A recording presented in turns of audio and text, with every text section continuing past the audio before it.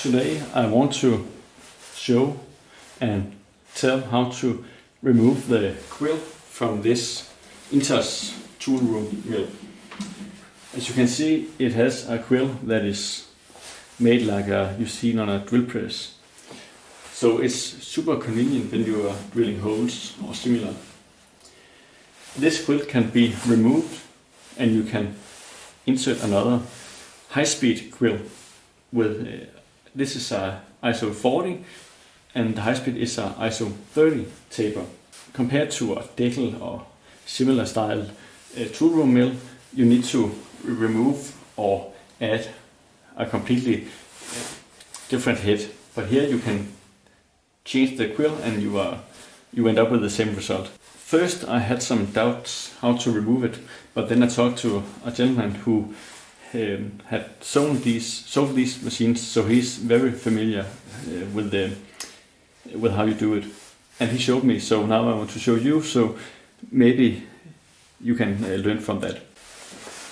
This handle is the quill lock, and it's used if you are extending the quill, and then you can lock it, and then it won't move. But as the handle is spring-loaded, if you remove the quill, the handle will unwind the spring. It will just rotate till all the energy in the spring is out. So what you want to do is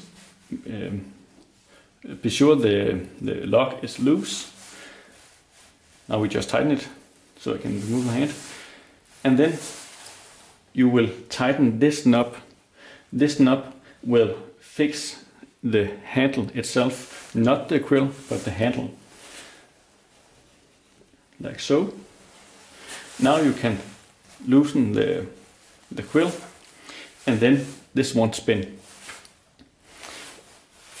This knob you need to pull out and twist like so.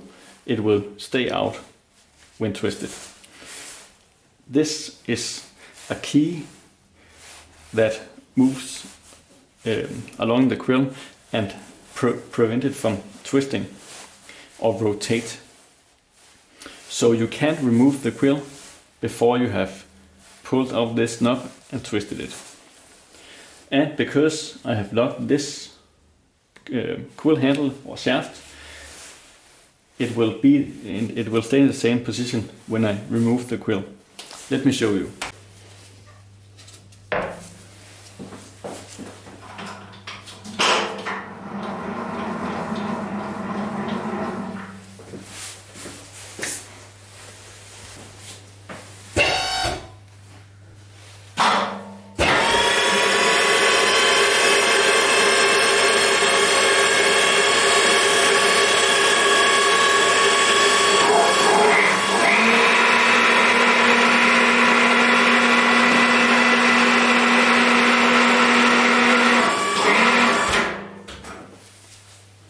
As you can see, the rag is cut all the way through, so you don't need to worry about the gear mechanism.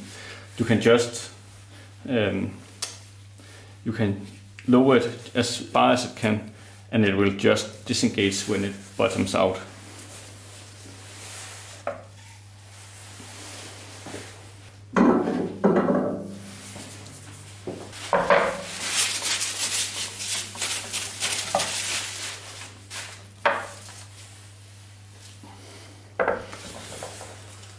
Here you can see the keyway or slot where this knob or key will or need to align into to prevent it from spinning, and also it's the mechanical stop of the trap.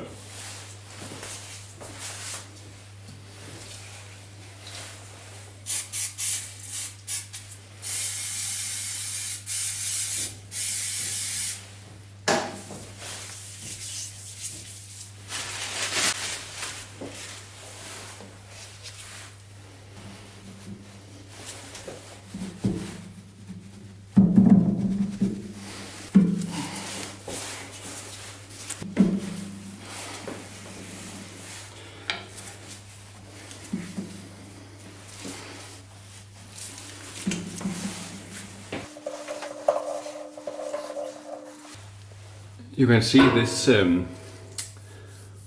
those blinds. These blinds are part of the quill or the spindle, and they need to match up with the splines in the quill.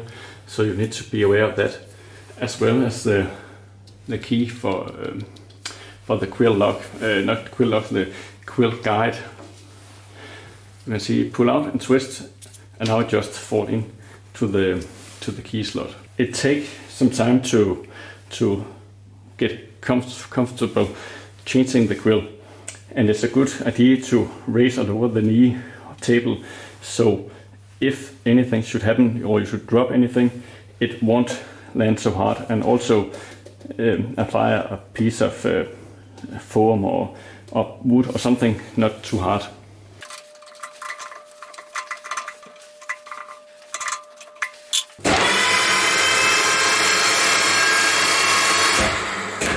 This is with a normal gear setup, 400 RPMs.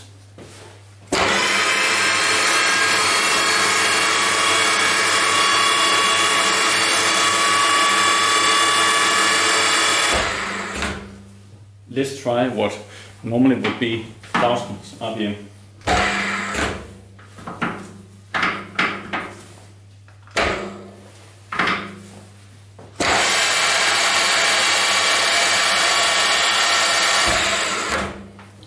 I can't remember, but I think its maximum is 7,000 or 8,000 RPM. So it's way higher than what the mill normally can run, and it's 2,500 RPMs. So let's change back to the ISO 40 normal quill. So what we're going to do is loosen the quill lock, remove the quill key or quill guide, extend the quill all the way. Just need to lock this and tighten this a little bit, so there's a little bit of tension in the quill.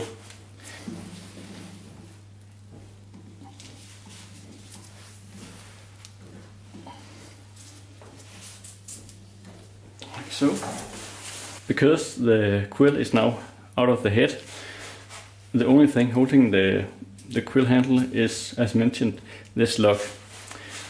And that means if you loosen it and turn the handle, you can either loosen or make the spring tighter. You can adjust the tension of the spring, so to say, depending on what tool you are using. If you're using a large facing or boring head and using the quill, it can be a solution to help the quill move up. If it's too loose, it will pull the quill downwards. But it's of course a personal preference, and depending on what type of jobs you're doing. Then you push up the quill, and if it won't match with the spines, then just wiggle a little. As there. Now it's up against the handle or the pinion rack. The brake is not 100% tight, it's a little bit loose. That way I can still move it, but it won't spin by itself. So, as you can see, the quill rack or gear is engaged with the quill.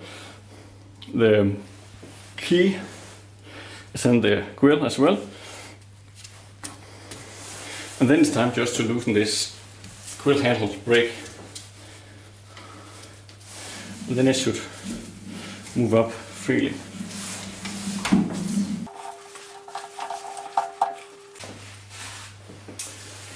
This mill has seen very little use. That's why the inside of the quill housing and the quill is almost like brand new, and that's why it feels a little tight when you are removing it and pulling it back together. It binds a little bit when bottoming out, but I think the spring could use a little more tension, especially when using a large tool on the quill, on spindle, like a big boring head or something. So what I want to do is make sure the quill lock is loose. Remove the quill key. Tighten the quill handle lock, so it won't spin, but as loose as I can still spin it around. Then I will remove turn the handle until it's getting loose. Turn a little bit more, and then pull it back together again. Push it up again. Then make sure the key is in the keyway. Loosen the quill lock here all the way. Make sure it's free, and then you have either tightened it or loosened the spring. I hope this makes sense and that the video can be used for something. Thanks for watching. This is just a size comparison. You can see the ISO 40 versus the ISO 30. Yeah.